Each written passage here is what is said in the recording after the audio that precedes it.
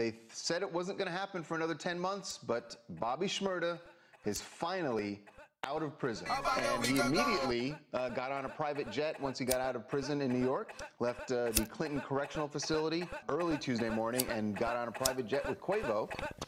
And it sounds like they are probably headed to a recording studio. Bobby, something new. No remixes. No remixes.